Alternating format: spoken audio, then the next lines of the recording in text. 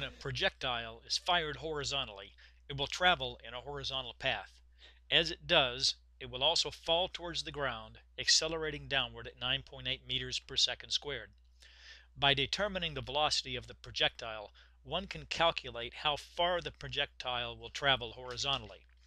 In this video, we use a tennis ball cannon to fire a projectile, a tennis ball, horizontally from the second floor window.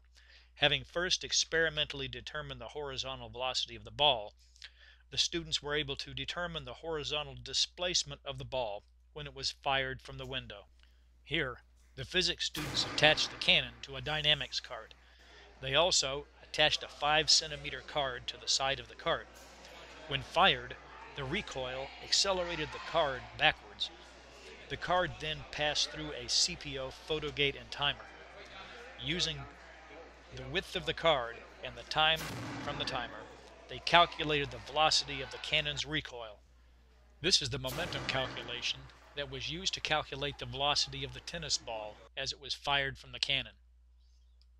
Student calculations showed that the horizontal velocity of the tennis ball was about 171 miles per hour, or about 77 meters per second.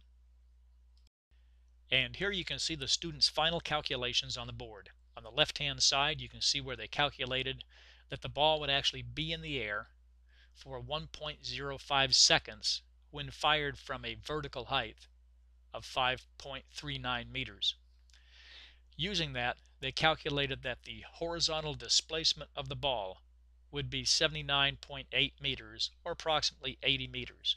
And they walked that distance, and that's where the ball landed, given a little error for air resistance. That was pretty good.